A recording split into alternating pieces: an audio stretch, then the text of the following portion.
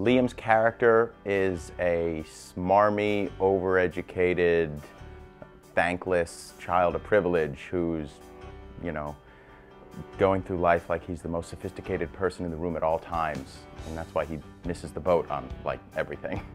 My character Jonah is Liam's brother and Daphne's younger cousin, and he is the kind of the silent peacemaker of the family. He's grown up with these two hyper-intelligent beings, and kind of feels his inferiority complex having to deal with, and he's very lucky to get a word in edgewise, and so he sort of has learned to speak when he absolutely has to. I'm drawn to this play by virtue of its, sort of universality.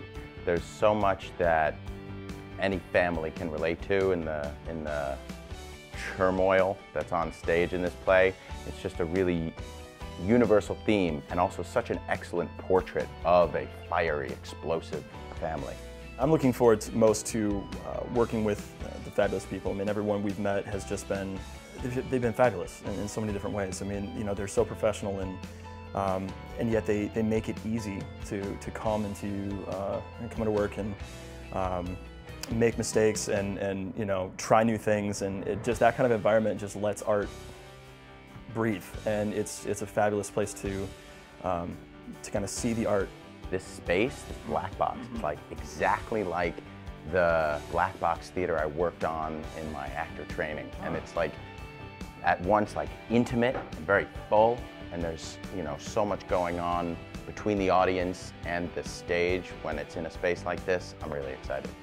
I would say shalom because it means goodbye, and also hello, and ironically it means peace. So there might be something in that which adds a little layer of poetry to what you're about to see.